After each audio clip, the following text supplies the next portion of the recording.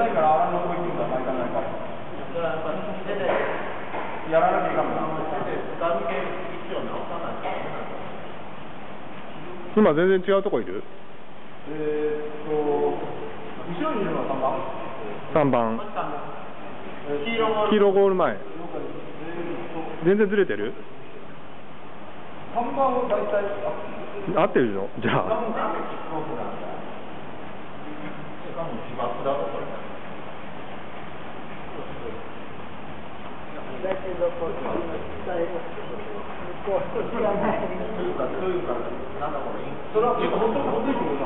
これは自己取れてる？取れてない？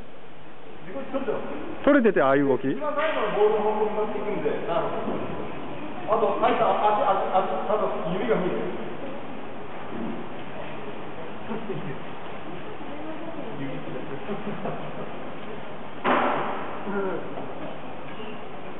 これはちょっと2番まだあって居場所があって物が見えてないのもあって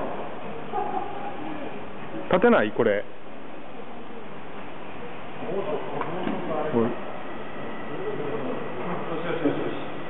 センターで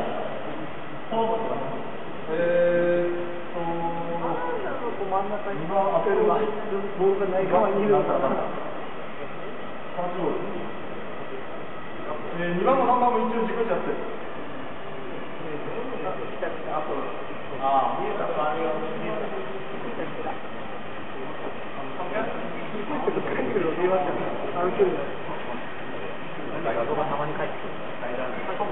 30秒間に1回画像が返ってくる。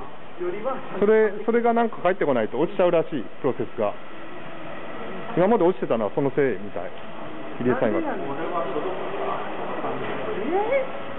より60でこんなに遠いの？な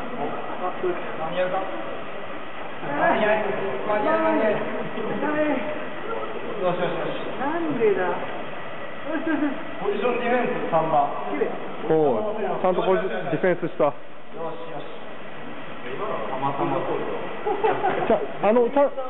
ゃんとあそこのポジションが動くべきポジションに動いてますよ、さっき。いいよ。ボールの位置も大体仕事してる。まともに動く。こっちのディフェンスは本当はここに行こうとするんです。来ないよ、バカ。ないよ。あ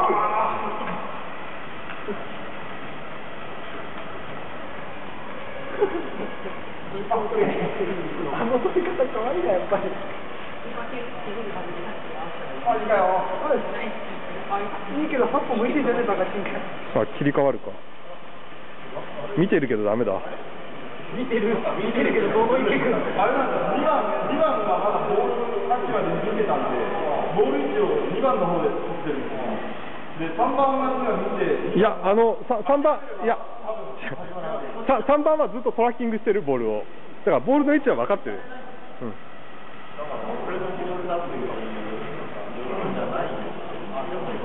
2番が今諦めたんで3番が諦めた。はい。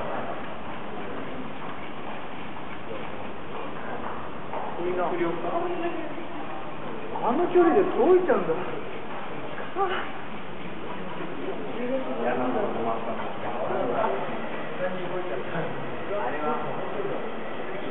決めた。決めたください。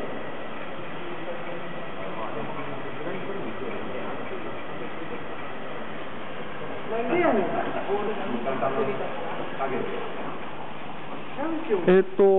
こっち信号返ってきてる。両方来てます。うん。3番が諦めないので、2番がディフェンスで待ってて、何もしてないです。3番があるだろうと思ってやると決めた後ろに。で、今3番が諦めて、2番も来た。戻りまし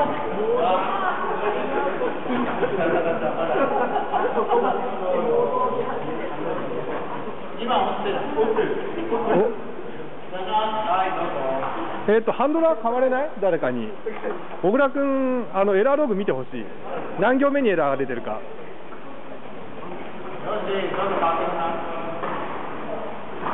エラーログの位置わかるよね。うん。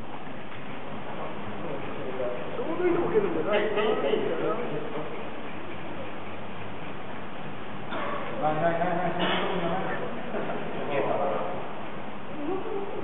えますよね。よし、そのまま。見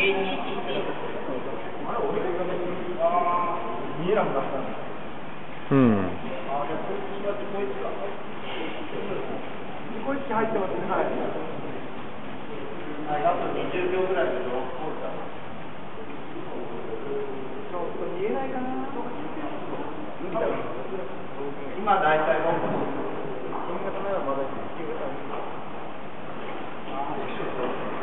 よし、111って。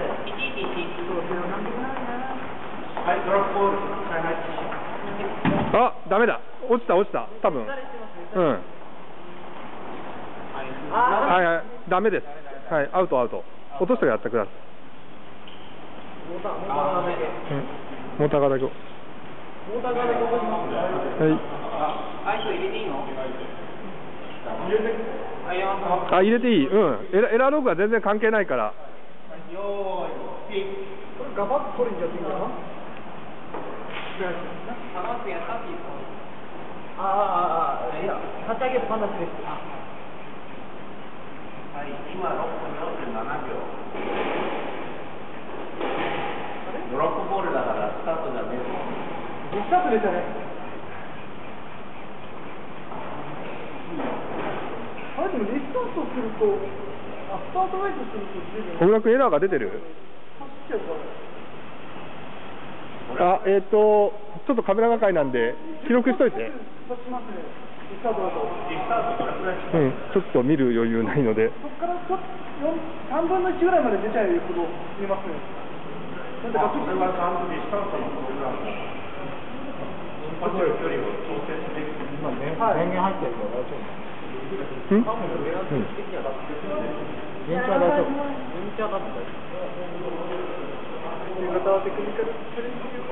なんでここで自己位置始めるんだろうね。ボールによって切りゃいいのに。うん。はい、ゴー。できないか、できた。10秒前。また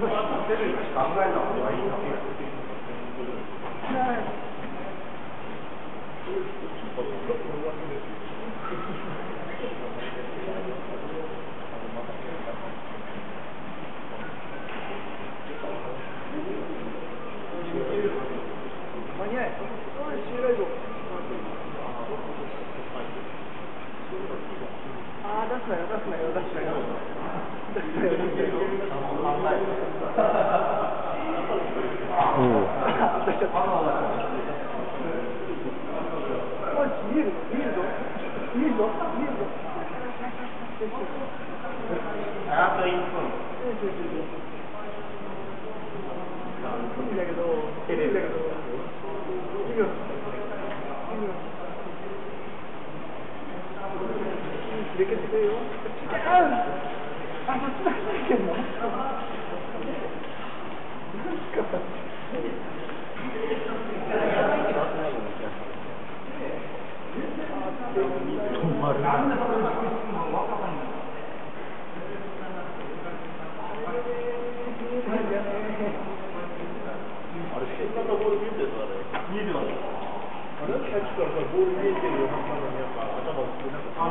自己位置、